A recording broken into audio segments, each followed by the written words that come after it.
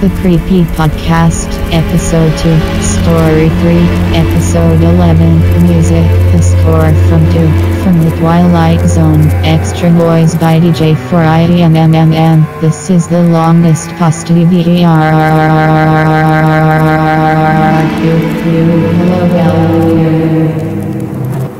Episode 11. My wife and I have a tradition. Every anniversary, after we go to whatever theater or fancy restaurant we can scrape up the dough for, she puts on these black leather gloves and beats the fuck out of my face, just, breaks my nose, bashes at least 3 teeth down my throat, and then just starts trying to dig her pinky finger as far into my ear canal as possible. And she really, every anniversary, like about a month and a half before, she stops cutting that pinky nail and just but it's really the only way I can get off anymore. So yeah, it's good to have an understanding partner. And okay, I'm gonna start this over because I just made all of that up. Hold on a second. This is what happens when you deny someone a life of being creative. It comes out like this. My wife and I have a tradition. Every anniversary, after we go to whatever theater or fancy restaurant we can scrape up the dough for, we go home and needlepoint hearts and bunnies and kittens. A death and pestilence. My wife and I have a tradition. Every anniversary, after we go to whatever theater or fancy restaurant we can scrape up the dough for, we give each other a present. She gets me a new tie, and I get her a cartoon. Kinky sons of biscuit-eating mother truckers, you. That's dirty. Cartoons. Growing up, my wife loved animated television shows, which is kind of weird because, kids, why would they like cartoons? It was her hobby. When she wasn't doing schoolwork, chores, or playing with her friends, she was watching cartoons. She continued this habit from diapers to art school, and had built up quite the collection, sprawling across a huge collection of DVDs, VHS tapes, laser discs, and even some film reels. That's cool. I totally want a collection like that someday. So rad. I'm nerding out in your story, dude, or dudette, or whomever you may be. That's actually how I got to know her. I liked to talk with her about what animated shows were my favorites while she painted. So every year I try and find some cartoon that she's never heard of. I don't always succeed, but I was riding high after last year's victory. I had managed to scrape up an ancient Ukrainian VHS in a book nook. It only cost me $3, and thankfully it didn't crumble to dust by the time I got home with it. This year I was determined to beat her again. Dude. Oh, sorry. This year I was determined to get her something really nice again. But work had been pretty busy lately. I'm a substitute elementary school teacher, and the flu had knocked a good number of teachers out of commission. So I was pretty much busy all day. As luck would have it, though, I found my salvation in a colleague, Milos. Milos was referred to exclusively as Mr. C by all the students. Oh yeah, dude, that was, Mr. C was Big Daddy Kane's DJ, right? And then, he also was the one that did the Biggie demos, the famous footage of him. Biggie Smalls is the illest, or it's the wickedest. It's one of those. I don't think this is the same Mr. C, but peace to Mr. C, because dude, who's the man with the master plan? So Milos was referred to exclusively as Mr. C by all the students. Sounds like a stripper name. Since his Eastern European last name rolled off the tongue like a sea urchin. A gray-haired man in his early 60s, he spoke with a heavy accent and was notorious for having never remembering anybody's name. But all the kids liked him thanks to his polite, harmless nature, and the faculty was quite fond of him, too. One afternoon during lunch, and lunch is capitalized for some reason, I was in the teacher's lounge drinking a soda, and in came Milos. I waved, and he gave me a smile in return. He bought himself some peanut butter crackers from the vending machine and sat down across from me. We talked for a little while about whatever stupid decision the school board had made, and the conversation eventually changed to that of our wives. He had been married for nearly 30 years, so he had much more to say than the 5 I'd been together with my spouse. I told him about our anniversary tradition, and he sat up a little straighter. Really? She beats you until your teeth fall down your throat? It's funny you should mention that. I was going through my attic last week, and I found a box of my mother's video cassettes. God, is that how old video is? I was going through the attic of my grandmother's things and I found VHS tapes. Really? That's interesting. What was inside? I asked. The Holy Grail and the Ark of the Covenant and the Rosetta Stone. Most of them were old recordings of me as a young man, but one of them was a cartoon that I'd never seen before. My wife would probably know what it is. What is it called? I am not sure, Milos said, pausing to think. But I had never seen anything like it. Quite strange. I only watched one episode before I lost interest. I asked him if I could borrow it to see if my wife had somehow overlooked whatever cartoon this was. You can have it, Milos said with a wave of his hand. I'm too old for such things. You mean it? Yes, the condition is poor, but it still runs in the VCR, yo. We made an agreement, and Milos showed up the next day with a tape. I offered to buy him lunch in exchange, but he politely refused, saying, getting rid of some of this clutter is payment enough. I examined the tape, tucked it into a blank sleeve with some text drawn on it in a Sharpie. It was written in Cyrillic characters, so I had no idea what it says, but there looked to be 11 episodes of this strange cartoon recorded on it. This is intriguing. I'm intrigued. Are you intrigued? I'm intrigued. So, I completed my day and came home around 5. My wife wouldn't be home until 8. Spanks. No, that's not what happens. No. Since she was attending an auction, so after I finished my paperwork and ate some supper, I decided to check to see if this tape contained anything that I could spank. No, that's not what this is about. I'm going to counseling for that. I decided to check to see if this tape contained anything that my wife's watchful eye may have accidentally overlooked.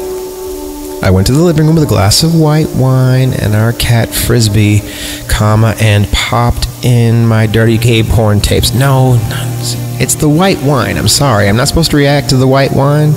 Really? White wine and a cat, dude? Dude, that's cool. I like both, but come on, man. Come on. Am I just missing it? Like I feel like a heathen in today's generation. Like, I used to be forward thinking and now I'm a brute. It's really weird. I'm wrong for thinking white wine and a cat might make me think that you're in the closet. Okay.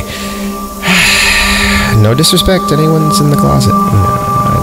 Whatever your journey is, I wish you the best. I went to the living room with a glass of white wine and our cat Frisbee, and popped the old VHS into the tape player. Sitting on the love seat with Frisbee purring in my lap. I had laid my laptop next to me so I could decipher some of the text if need be. It took a couple seconds, but I soon saw the tracking signal show up on the screen. The only semblance of credits was a few words that briefly flashed on the black screen. They were written in plain white text, and I paused the tape to type the words into Google Translate. As you know, Capital Translate isn't a flawless program, to say the least, but it claimed that the words were Bulgarian, and translated to something like, "This is the first episode." The episode started in what looked like a college dorm room. There were 2 beds, and the only occupied one had someone sleeping under the covers. This person woke up and tossed his covers off. He looked like an average college kid with scruffy facial hair and a university t-shirt on. He ambled away into the bathroom, which was off screen, and after a few sounds of rustling clothes and running water and spank, walked back on screen in a jacket and what's a toque, T-O-Q-U-E, in a jacket and T-O-Q, whatever a T-O-Q-U-E is. He took off his pants to jacket, and now he's wearing a T-O-Q-U-E. One thing I noticed off the bat was the meticulous detail he put into the art and animation. Okay, we're talking about the craft of it, not what the guy was doing with his wiener when he took off his pants to jacket. Okay. The backgrounds had all kinds of extra things, because he was like making it very animated. The backgrounds had all kinds of extra things to look at. A model airplane halfway built sitting on a desk, open drawers with clothes hanging out of them, the light of the window fading and reappearing in accordance to unseen clouds. And every frame of the character's walk cycle was unique. No reused shots or loops. Every step he took was slightly different than his last one. If this was a weekly cartoon, the animators must have been working pretty damn hard to deliver this level of quality. They must have had the Walter White meth, right? Is that the guy's name? Because I haven't really watched that show yet. But the show about how cool it is to make meth. And it's not set in Fresno. Okay. Yeah. Anyway, this character left his room, and walked down an empty hallway, his sneakers making hollow thumping noises against the ground, once again sounding like each sound effect was unique. It reminded me of Courage the Cowardly Dog. The creators claimed that they wanted to make a cartoon based largely around sound. For all I know, this could have been their inspiration. The protagonist left the building. The outdoors a dreary-looking representation of an urban landscape with a layer of what was either mist or smog hanging over the tops of the windowless buildings. There was no soundtrack, just the sounds of his feet on the pavement and urban ambience in the background. It sounded like Matmos. The distant roar of traffic on a freeway, the occasional shrill backing up signal. Once I heard a squeal of brakes. Squeal! Oddly enough, I didn't see a single vehicle. It was nothing but couples, y'all. I could see the individual wisps of breath rise from the protagonist's mouth, implying it must have been cold out. So far, so good. I didn't recognize anything, and I doubt my wife had seen anything like this. The whole thing had also had that level of pretentiousness that she fell for, hook, line, and sinker, period. Minutes came and went as I watched this poker-faced young man walk to whatever destination he was heading to. You don't really love nobody. It didn't take long for me to lose interest. Good animation or not, boring is still boring, and watching this kid trudge down an empty street wasn't all that riveting in my opinion. There was absolutely no riveting going on whatsoever. The only event worth mentioning during this endless walk was when the kid walked past somebody else. The angle of the shot was positioned so it faced the stranger's back. They were dressed in heavy clothes too, and the two pressed each other with a quick greeting without even looking at each other. It was a bittersweet symphony, that life. He stopped all of a sudden in front of a largish building, and he looked up at it. Even though it lacked any defining features, the boy seemed to recognize it and went through the door without even opening it. Oh, this is where it gets good. Hold on. When he entered, there was a group of small girls, or a small group of, it was, okay, a gathering of girls that was not very many girls. Like just a small gathering of young women, okay? All holding thermoses. I had that dream once. They were all screaming and throwing little pickles at you. Yeah, okay. You know that movie? Go find that movie reference. When he entered, there was a small group of girls, all holding thermoses, talking quietly in the corner of the lobby of whatever building this was, and they all went silent when the protagonist drew close to them. He stopped, and stared at them, period. The girls all looked like they were trying to hold back laughter, and the guy had the same bland expression he had in the entire episode. Oh, that's right, we're watching a cartoon. What a weird freaking cartoon, man. This is like beyond Tim and Eric Adult Swim shiznit right here. More like monkey dust. They stared for a good 5 seconds before one of the girls promptly threw the contents of her cup into the guy's face. Yeah, get it on. Bang it gone. He winced and stumbled back with his hand over his eyes. Apparently, they found their random act of cruelty hilarious because they started cackling like harpies. The scene switched back to the guy, who was now covering his whole face, liquid running down his hands and dribbling all over the floor. As he tried to right himself, he slipped and fell, landing back first onto the floor. The girls' laughter was rekindled, and now they were pointing and drawing as much attention as possible, despite the fact that no one else was around. I was shocked when I saw that the skin on his face was blistering. That beverage in the thermos must have been hot. After the poor kid got back to his feet, he pushed past them and traveled deeper into the building. The girls threw what was left of their beverages at him as he fled. The episode ended with a close-up on the main character's blistered, distraught face. At this point I had to fast forward because the speakers had suddenly released a definitely loud shriek. Frisbee fled out of shock, and I seriously think that if my volume had been turned up any higher, my wine glass might have shattered. Clutch the pearls. Thankfully, that seemed to be the end of the episode, so I didn't have long to wait before I could go back to normal speed. I turned my volume down to almost silent and warily pressed the play button. The electronic wailing had vanished, and apparently another episode was beginning. The title card read, "And this is the second one." It was identical to the way the first episode began, beginning with the protagonist, his face unblemished, climbing out of his dormitory bed. My initial thought was that this was a recording mistake, but this theory was quickly debunked when I realized that the protagonist was in a different set of pajamas. Pajamas. I wear pajamas with you, and I hope you like pajamas too. Pajama, pajama, pajama. It's college. They all love Bob Marley. This time, instead of going to the Bob Marley concert or the bathroom, the kid went to the desk next to his bed and sat down. In one motion, he swept all of the clutter off the surface. Papers and food wrappers fell to the ground beside him, and the model plane smashed into dozens of little pieces. He opened the top drawer and removed his sewing kit, placing it onto the desk. It cut to a view of his face staring down at the palm-sized kit on the desk. He withdrew another object from Hammerspace. For those unaware, Hammerspace is the area where all cartoon characters pull their supplies from. That is to say, from nowhere. It was a doll. A crude, stereotypical caricature of a baby. Its eyes were gazing off into the distance, and the mouth was puckered in a dopey little "oh," with blushing red cheeks and hair the color of sand. The protagonist stared down at this doll with the same poker face he had kept up since the first episode, because he don't really know nobody. Can't read that poker face. Poke that face. Then he picked up the needle from the sewing kit, threaded it, and began to poke that face, began to work on the doll. The shot was angled in a way that you couldn't see the doll when he sewed it.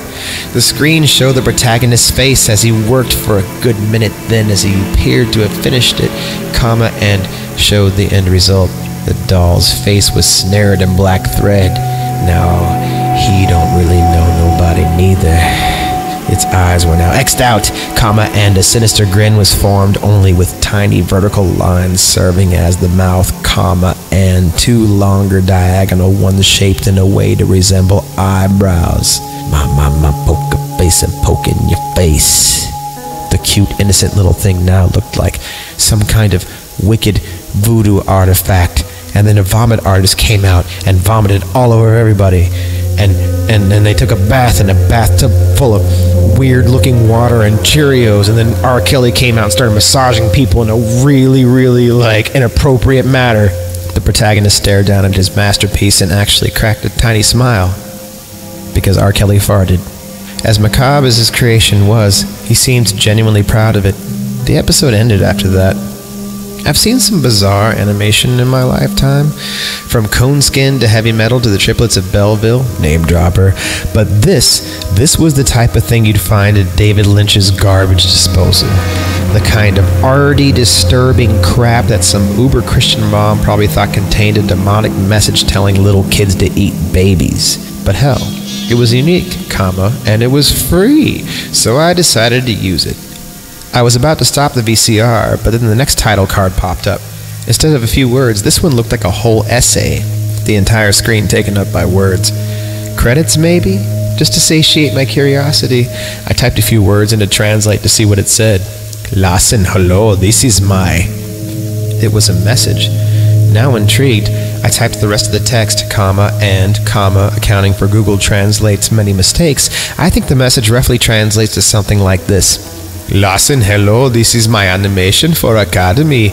I labored, worked on it for a long time, and I have, for you, I hope, wish you enjoy, and I will do it soon. Further research taught me that Lassen is a Bulgarian male name, coincidentally, there's an artist named Lassen who's done a lot of illustrations for children's books, who's also, you guessed it, Bulgarian.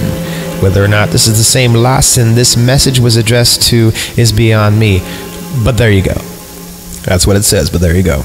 The third episode had the exact same beginning as the first two, and I was sensing a pattern forming here. The same kid got out of bed, wandered into the bathroom, freshened himself up, and came back fully dressed. What a freaking tease.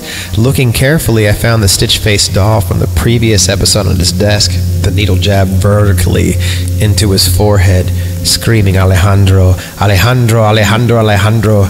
It was eerily similar to the first episode, but with an entirely new set of animations to show the exact same events unfolding, and with music from Ace of Base instead. The music didn't sound any different. I wasn't looking forward to watching the kid make his pilgrimage to that building again, so I took the opportunity to use the bathroom while the tape ran. Unfortunately, while I was out of the room, I missed the hottest scene. That ear-shattering squeal ran out again, and I had to hurry back to shut it off once more. I kept the audio muted for my sanity's sake as I watched the next scene unfold. The girls who had mercilessly harassed the protagonist earlier were nowhere to be found, and he continued into the next room without incident. It was a large room, presumably an auditorium, with a bunch of folding chairs set up in front of a raised platform. On this platform stood a new character, a man about my age with Coke bottle glasses and a dorky pink tie. Oh, I think I work with that guy. He's the host at my restaurant.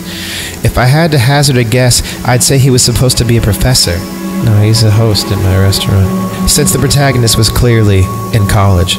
Well, I think he likes college guys, so. After a few more people filtered into the room and sat in the audience, the professor, as I'll call him, began talking.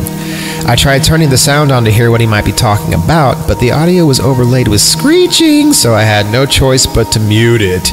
I did my best to try and read his lips, but I think the dialogue must have been in Bulgarian, too. Why don't they speak English? Jesus freaking Christo. About a minute into his lecture, the professor took his glasses off and rubbed his eyes before putting them back on and continuing. He was either really engaged with whatever he was talking about or really angry about it because he was going off the rails, yo. I could see his face flushing and beads of sweat emerging on his brow, and the audience of about 6 people didn't seem to care in the slightest. Mid-rant, the professor's eyes bugged out of his head and he grabbed his neck as though he was choking.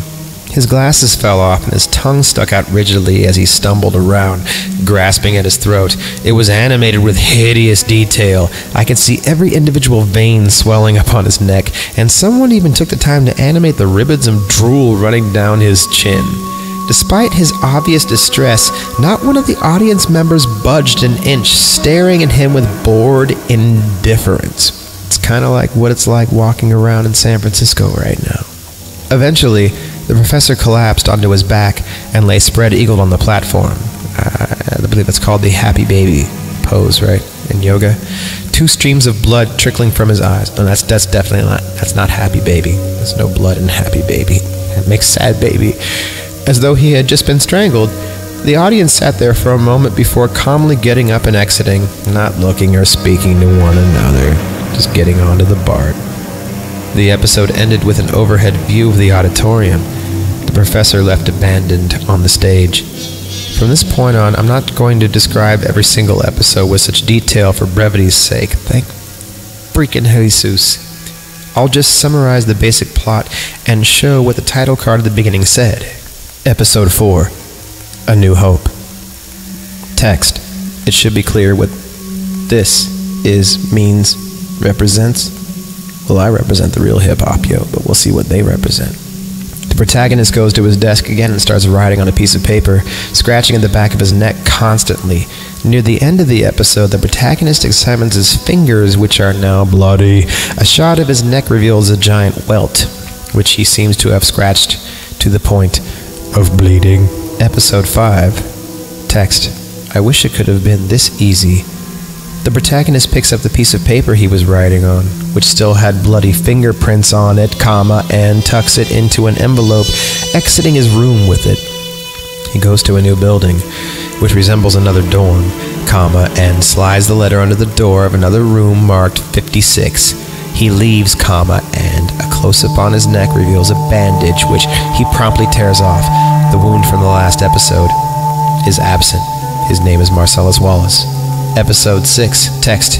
It was all so. The protagonist goes to another new building, a dining hall. He meets this stranger from the first episode, whose face is still hidden, and the two sit down together and talk.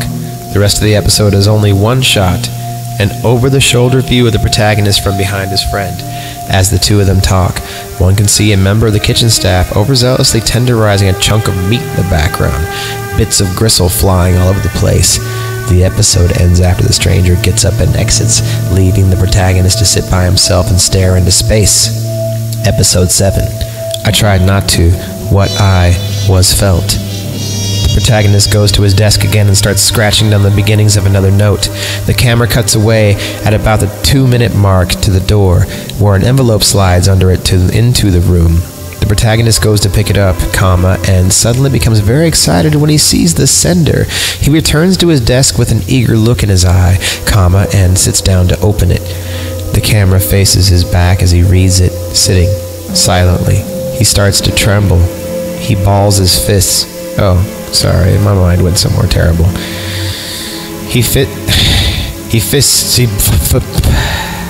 His balls and fists, crumpling the note into a wad and hurling it against the wall.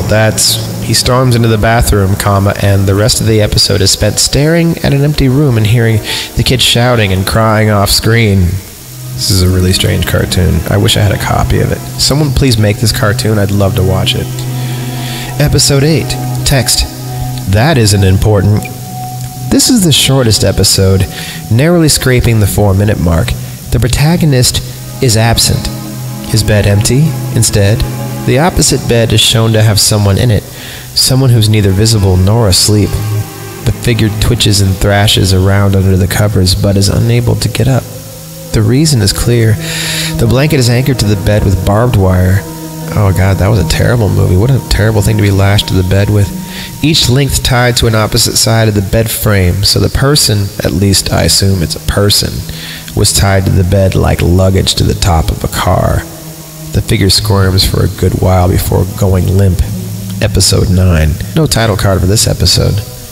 This episode has its typical beginning. The protagonist getting up and putting his clothes on. The opposite bed is unoccupied again, with no signs of a previous struggle. The protagonist stops halfway to the door, and turns around. He looks directly into the camera, smiling, and starts talking. I had pumped the volume down to barely audible to avoid any more yelping from the speakers. Pump down the volume. Pump down the volume. So I tentatively turned it up a few notches. Pump up the volume. I was immediately punished for my curiosity when Justin Bieber screamed over... No. I was immediately punished for my curiosity when that ghastly wail presented itself again. Oh, so it was Future. Sorry. Drowning out any semblance of dialogue, and as I silenced it in disgust, the protagonist speaks to the viewer for a few minutes, laughing every once in a while, and then exits, ending the episode and saying, "Purchase my new album called The Buffet." Episode 10. This episode lacked a title card as well. This episode was shown from a top-down perspective, so it was obviously filmed out in Cali, and appears to pick up exactly where episode 9 left off. The camera follows the protagonist on his walk to the same building he traveled to in episodes 1 and 3, zooming out to an almost outrageous degree when the camera enters the outdoors. It got to a point where the protagonist was merely an ant-sized figure scuttling down a turgid collection of identically colored rectangles. It was at this point where the video appeared to have been damaged, the image being shredded by stripes of black and white static and jerking violently. Oh, dude, I don't want to hear about what you're doing while you're watching this. I heard the VCR give a panicked whir as it tried to make sense of the corrupted film, and eventually the TV screen was engulfed in snow. I should have been pleased that I wouldn't have to watch anymore, but then there was an inkling of curiosity I couldn't get rid of. True, the show's narrative had been wafer thin at best, but I kind of wanted to see the 11th episode just to see if it brought the plot it pretended to have to a close. I got my wish. As I was searching for the remote, the static on the screen flickered. I paid no mind at first until it flickered again, this time more violently. The wall of hissing nonsense that covered the screen was flinching like something on the other side was trying to force its way out. All at once, the picture snapped back into existence. It was Carol Ann. And all at once, the picture snapped back into existence. It was another title card. Thankfully, I had found the remote, and I got a chance to pause it and type the text into Google Translate. It read, "This is my favorite episode." I remember letting out a noise of confusion when I unpaused the tape. It showed an empty room with 4 chairs arranged in an untidy row, a small table sitting beside them. The animation was completely different from the previous episodes. Unlike the pseudo-Disney hand-drawn nature of the previous 10, episode 11 looked more like it had been rotoscoped. Rotoscoping is an animation technique where artists trace over live-action footage frame by frame. It's a very old practice. If you've ever seen the music video for Take On Me, you can get the idea of what the scene looked like, except much less professional. And that means that video is really old at this point, which means the image remained static for a few moments until someone appeared in the chair second from the left after a jump cut. It was a girl, unconscious, from the way she was slumped over. Soon after, another girl blipped into the frame, seated on the farthest right, similarly limp. Eventually, all 4 chairs were occupied by an unconscious girl. Even though I probably shouldn't have, I unmuted the television. There was no shrieking anymore, or any noise at all for that matter. I jumped when the silence was broken by a loud creak, followed by some footsteps. There was a noticeable dip in audio quality, the sound being muffled and dull. When the footsteps stopped, there was a short thud and a shrill noise that sounded like someone undoing a zipper. Oh no. The angle was obstructed when a body moved in front of the camera. With the boiling lines of the rotoscoped figure twitching like mad, it took a second for me to realize that this person was showing a small cylindrical object to the audience. This person set it down on the small table and removed a tiny pill from their pocket, promptly swallowing it. They turned to one of the girls, who was still unconscious, and gently shook her. When there was no response, they sighed and walked off screen, returning a few seconds later with a bucket. They threw the contents of the bucket directly into her face. It's very rude. The girl waking with a frightened squeal. After she blinked and spluttered for a few moments, she looked up at the offender. A look of absolute horror spread across her face. The person spoke, disclosing his identity as a male. Then I felt my stomach tighten. I knew that voice. It was the protagonist. I haven't the slightest idea what he said, but the girl furiously shook her head to deny whatever he accused her of. Then he lunged at her and seized a fistful of hair. The girl began to scream and sob hysterically. The protagonist snatched the cylinder off the table and showed it to the audience a second time before. A knife sprung from the other end, and it was a switchblade. He drove it into the girl's neck. She was unable to scream now. The blade must have hit her larynx. A feeble, gurgling noise was the only thing she had left. The protagonist removed the blade, blood spurting from the wound. This was the only thing that had any color through the entire segment, being a muddy red. The girl beside her had woken up and was set to screaming when she saw her neighbor gagging on her own blood. The protagonist clasped a hand over her mouth, slitting her throat with one click. Slash. This had officially crossed the fucking line. It's not cool, bro. I lunged for the remote, but I moved too quickly and knocked it off its place on the armrest, and it tumbled out of reach. Cursing myself, I got down on all fours and grasped for it, trying to ignore the agonized screams and pleading coming from the television. By the time I finally found it, I was too late. The deed had been done. The bodies laying in monochrome silence. I was seconds from pushing the damn eject button, seconds from contacting Milosh and demanding what kind of sick joke he had played on me. But I didn't. Something stopped me. The protagonist, the murderer, had taken something out of his pocket, and now aimed it in the direction of the corpses. A cell phone. It wasn't even an old-fashioned model. It looked identical to an iPhone. The animator even shaded the Apple logo to make it more pronounced. Product shot. That wasn't possible. This was an old cartoon. There was no way in hell that there could be an iPhone in it. And besides, if this really was a recent cartoon, why was it on a crappy VHS? And how did it end up in the possession of an Eastern European substitute teacher? Did Milosh make it? Was this his kind of practical joke? The last few minutes of the tape consisted of the protagonist taking pictures of each of his victims, but every time he snapped a photo, there would be a cut to a different image. It was the same scene, but it was live action with grisly full-color images of the girls and their wounds. The tape ended with the final message, which I had no time to translate. I was busy rifling through one of the kitchen drawers for the school directory. I finally found it and tracked down Milosh's number. I had never contacted him before, but I needed answers now. Greg? I froze. I heard the familiar sound of the door closing, and, oh, it's his wife. Greg? My wife entered the kitchen, carrying a large canvas-like package. You'll never believe what they had there. Thank God we're so poor, or I would. Her smile evaporated when she saw my expression. You're pale. Do you feel all right? She inquired. I need to make a phone call, I managed to say. I grabbed the phone off of the receiver and dialed the number while my wife, concerned, went to put her things away. I paced the kitchen as I listened to the taunting buzz of the connection noise in my ear. Finally, Milos picked up the phone. Hello.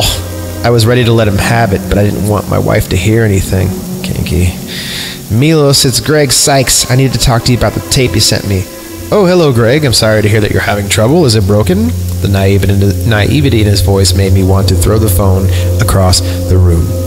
Nah, bro. It's what's on the tape, bro. It's not funny, bro. In fact, it's pretty damn sick. Did you honestly think that giving me some fake snuff movie for my wife would be cute? There was a pause. I don't understand. Episode 11, Milos. Those dead girls? What are you talking about? Stop playing innocent, man. I kept my voice low, but I made sure to fill each word with venom. Where did you get those pictures, huh? Some gore site? Calm down. What do you mean by dead girls? Milos, I've already told you that this isn't funny. Just apologize and we can put these dead girls past us. There was another moment of silence before Milos spoke again. Greg, listen to me. I don't know what you saw, but I can assure you I didn't have anything to do with it. Do you need me to contact the police? Or maybe a psychologist? You scared me enough. God damn it. Isn't it enough that a shrill scream from upstairs cut me off? My brain didn't bother to register anything until I reached my wife. I was downstairs, and then I was upstairs, like I had teleported. It was afterwards when I became aware that I'd rammed my big right toe into the bottom step while I was sprinting, trailing blood up to my bedroom. My wife pressed against the bedroom wall opposite the window, her package jettisoned in the center of the room. I had no need to ask her what was wrong. She was already pointing. The window now had something scrawled into the glass, the symbols in a vertical column. XII. And below this, nailed to the sill, was a crude baby doll, its eyes X'd out and given a malevolent smile with black string. The police were already on their way. Damn it! Milos had contacted them after I dropped the telephone. I was going to search the house, but I realized that the message in the window was carved from the outside. I settled on locking every feasible entrance to the house, not bothering to question how someone could have reached our bedroom window on the second floor without a ladder. After everything was done, my wife and I sat in the bedroom. She must have been crying. I remember her shaking in my arms. I know I should have been trying to comfort her, but I spent every moment of that agonizing wait for the police staring at the window. I practically flew to the door when I heard the urgent knocking. Pulling my wife with me, I wasn't going to let her out of my sight again. I hesitated out of pure paranoia, leaving my wife to open it for me. Greg and Lisa Sykes? A middle-aged cop stood on our doorstep. Lisa invited him inside, and the officer promptly yelled, Jesus Cristo! The VCR was ablaze, melted to a rectangular block of slag. It must have been lit on fire earlier, and we just didn't notice up in our bedroom for some reason. The tape was still in there. It was going to be ruined, and that was what had started all of this. That was what the police had wanted to see. I grasped for the VCR slot and tried to ignore the pain from the burning metal. It took both my wife and the cop to pry me off, despite my protest that we needed to get the tape out of there. I eventually calmed down enough to explain what was going on to both of them. They both listened carefully, despite the insanity of the story. I told them everything. Where I got the tape, the weird title cards, the flawless animation, episode 11, and the cops got a hold of Milos, but could ultimately find nothing incriminating. He couldn't answer any of my questions either, insisting that he had never even seen the tape before he found it in the attic. We haven't spoken since. Not since that one night, behind the barn, but... The case was eventually dismissed as harassment. I had no point to prove since the evidence had been destroyed. Try as I did, I couldn't get the VCR to open to retrieve the corpse of the tape. My wife had been acting more uncomfortable, even after I stopped mentioning the tape and we got a new window. The final message after episode 11 somehow remained stuck on the screen, even after the tape should have been ruined. When I couldn't sleep that night, I translated it. Episode 12. Coming soon. Written by the boy with the burning hands. The boy with the burning hands.